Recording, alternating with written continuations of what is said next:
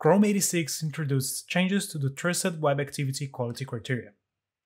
The Play Billing API will soon be available to PWAs via Trusted Web Activity. And PWAs can now be uploaded to the Play Store on Chrome OS. I'm Andre Bandarra.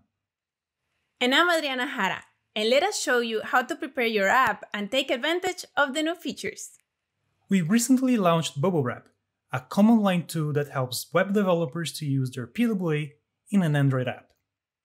We continue to improve the tool, and we're happy to say that external dependencies are now downloaded automatically when running the tool for the first time. No more messing around with downloading files, unzipping, or typing in paths. The app creation flow was also improved, with more helpful description of the input fields and better validation. A frequent request from developers of game and media applications was to be able to start apps in immersive mode and lock into a specific orientation from a home screen. And the Bubblewrap now supports exactly that. It is possible to choose the startup mode when initializing the application. Users expect applications installed on their devices to have consistent behavior, regardless of technology. When inside the Trusted Web Activity, the geolocation permission can now be delegated to the operating system.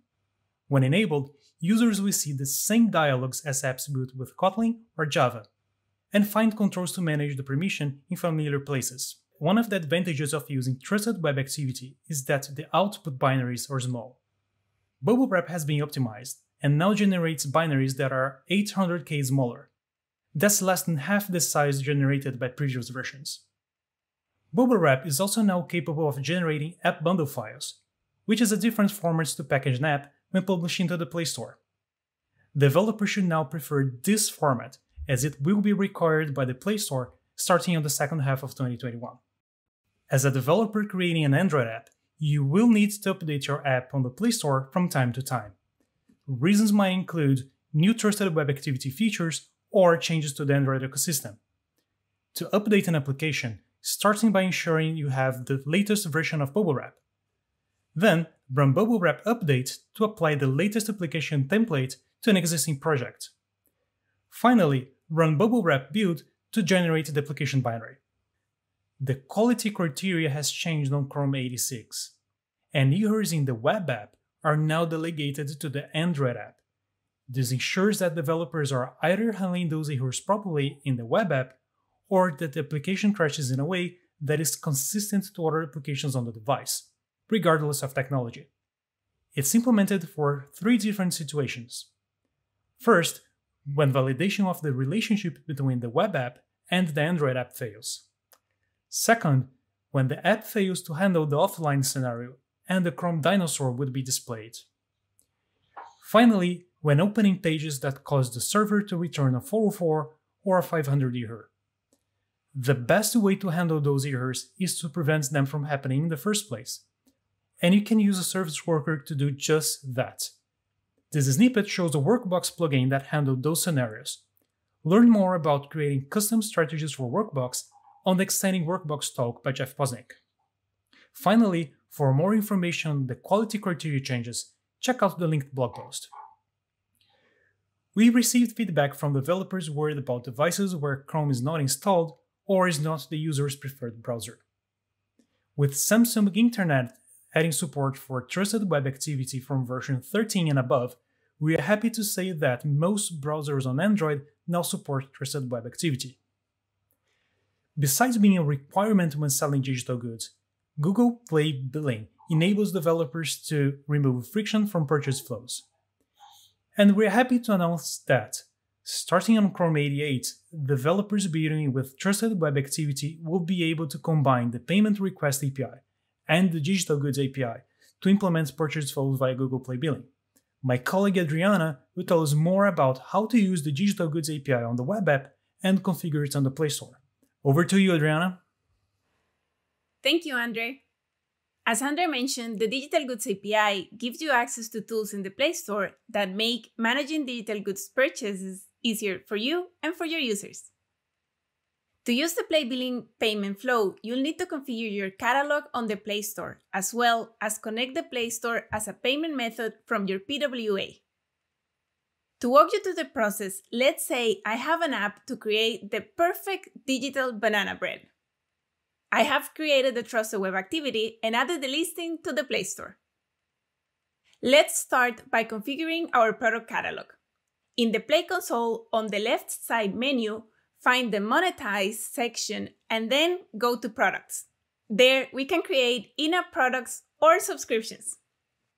For our example, in-app products would be things like bananas or nuts for the bread.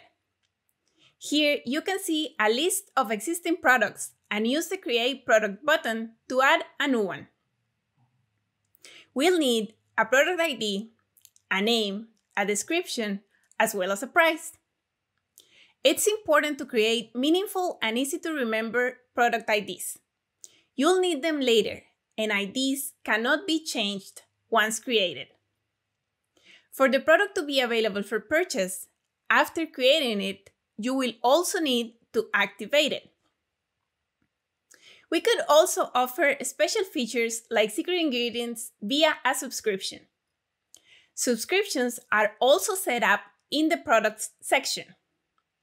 You'll need to add product ID, name, description, price, and a billing period. You can also list the subscription benefits, and if you want, you can add a trial period, an introductory price, and a grace period for your subscription. You could also insert and manage products using the Play Developers API. Check out the link on the screen for more information. When the user is ready to purchase the product, you'll need to use the Web Payments API. When creating the payment request, you'll need to specify the Play Store information in the Supported Methods field and provide the product ID in the data.sku field. Once the transaction is complete, the response from the payment request submission will provide purchase details. That includes a purchase token. To complete the transaction, you must acknowledge the purchase with a snippet like this. The acknowledgement lets the Play Store know you received the successful purchase and have given the user the corresponding entitlement. Note that the purchase token received from the Play Store is not automatically associated with the user. The developer must handle giving entitlement for the purchases and saving the token linked with the user to their backend. This token will be used to verify if the purchase is still valid or if the subscription is still active, and give the user the appropriate entitlement. I just described only the basic flow. Look out for a companion blog post with more details about Play Billing for Web. It will include details about managing your subscriptions, using real-time developer notifications, and more information about Google Play Developers API. On other news, from Chrome 85, Trusted Web Activities can also be installed on Chromebooks. For the best experience on Chrome OS, your Trusted Web Activity should not include any native Android code. If you want to restrict your app to be installable only on Chromebooks, you can manually add this flag to your Android manifest. And if you use Bubblewrap, we have an option that will add the configuration for you. One last reminder, every app that is listed on the Play Store must comply with the Google Play policy. Check out this video for more information. Capabilities like handling full screen and delegating geolocation, as well as new features in Bubblewrap, make integrating your PWA with the Play Store better than ever. And Play Billing gives users a familiar and easy-to-use checkout flow. We hope you give them a try and send our way your comments or questions. Thank you.